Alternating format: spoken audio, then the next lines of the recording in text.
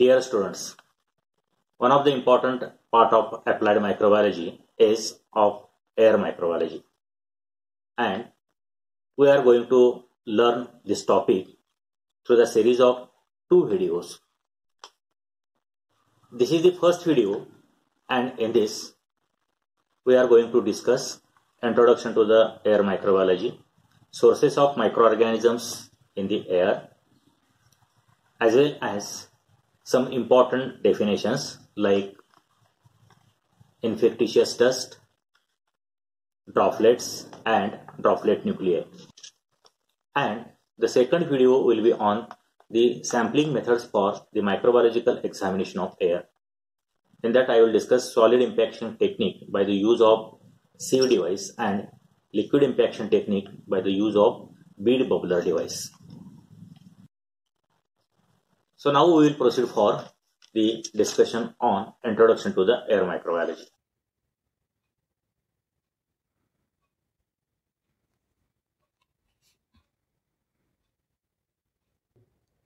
So students, all of we know that air is the general name for the mixture of gases that makes up the Earth's atmosphere. It is a mixture of about 78% nitrogen, 28% oxygen, 0.9% argon, 0.04% carbon dioxide, and a very small amounts of other gases. Besides this, air also contains the variable amounts of water vapors.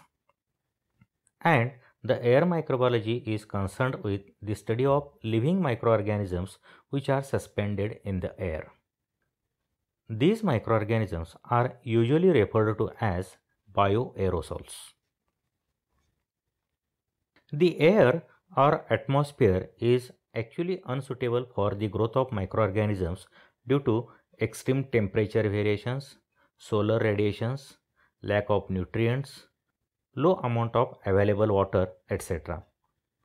Therefore, the number of microorganisms in the air is less than the other natural environments like oceans or soil. However, there is still a large enough number of microorganisms in the air so that they can affect the atmosphere. The microorganisms in the air have an opportunity to travel long distances with the help of wind.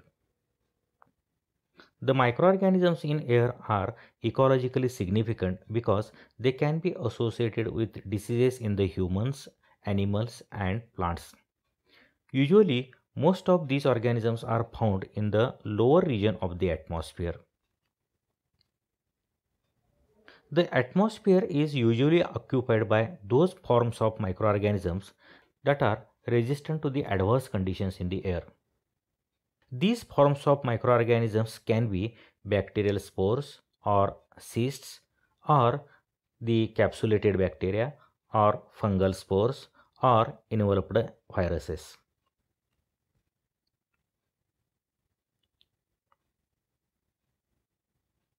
In the study of air microbiology, it is necessary to understand what are the sources of microorganisms in air. The origin of the microorganisms in the air takes place through various ways. Most airborne bacteria originate from the natural sources such as the soil, lakes, ocean, animals, and humans. Many unnatural origins are also known, and those are sewage treatment plants, animal rendering, fermentation processes, and agricultural activities which disturb the soil.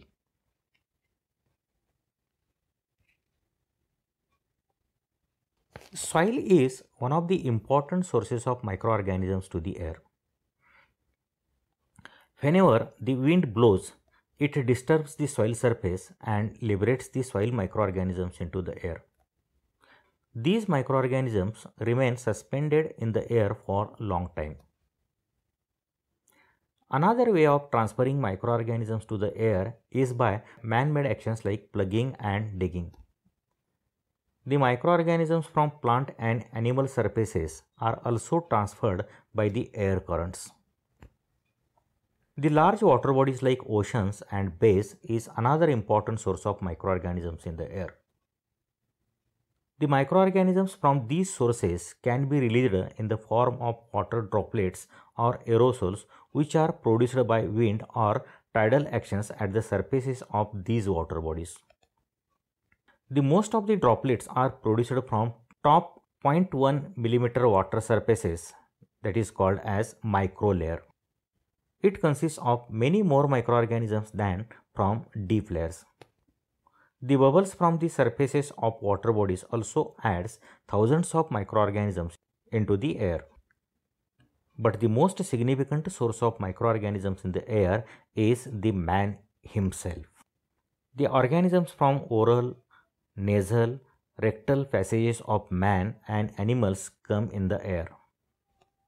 These are discharged through human activities like coughing, sneezing, laughing, and even talking. Such biological aerosols may spread bacteria up to a distance of about 15 feet.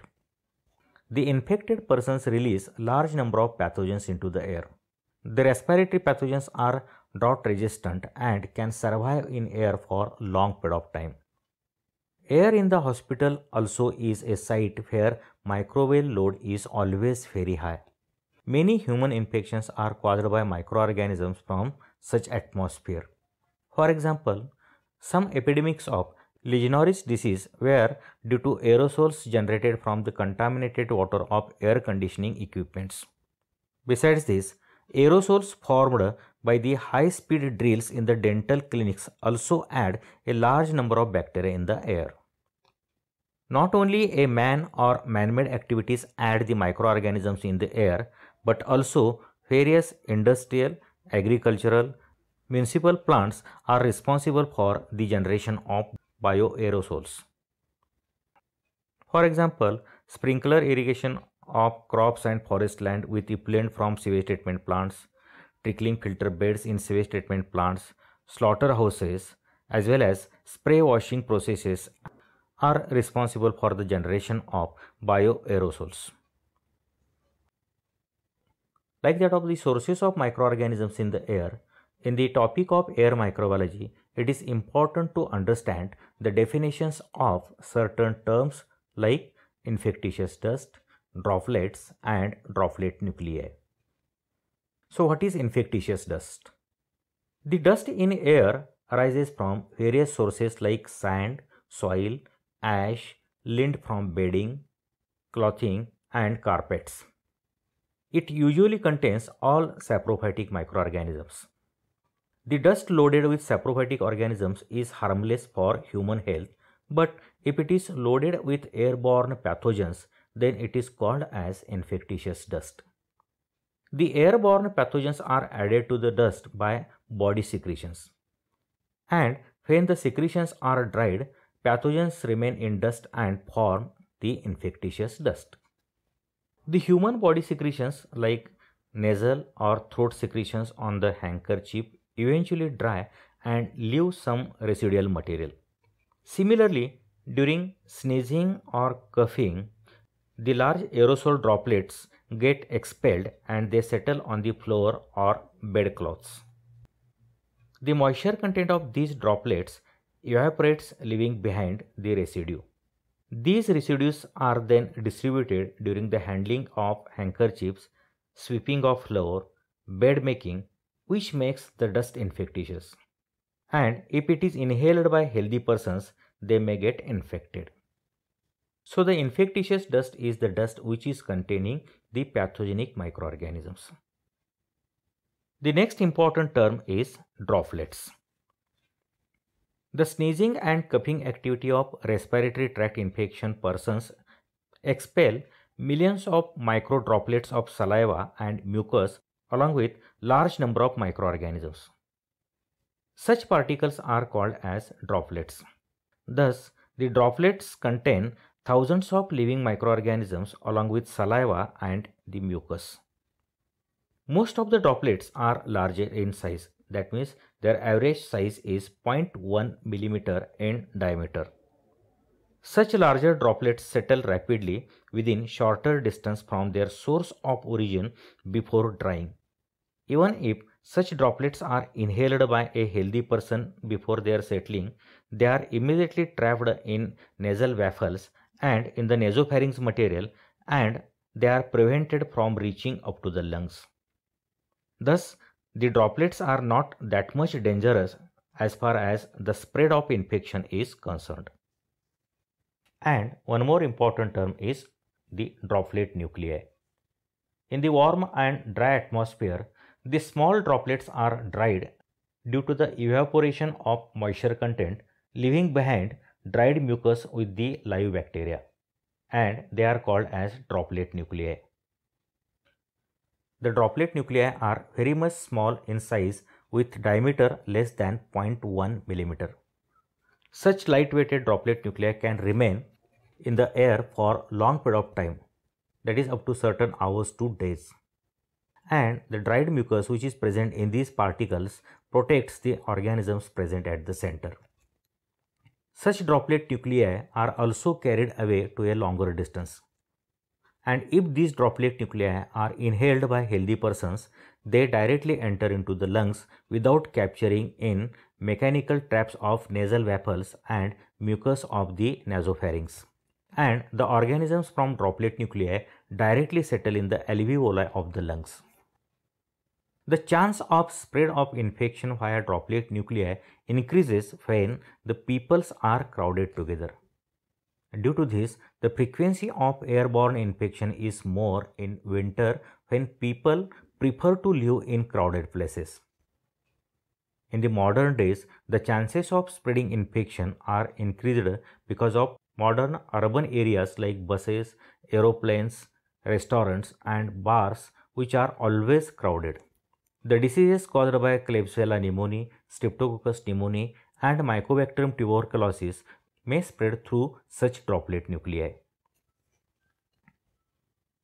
So this is about the introduction to the air microbiology, sources of microorganisms in air, and some important definitions like infectious dust, droplets and droplet nuclei.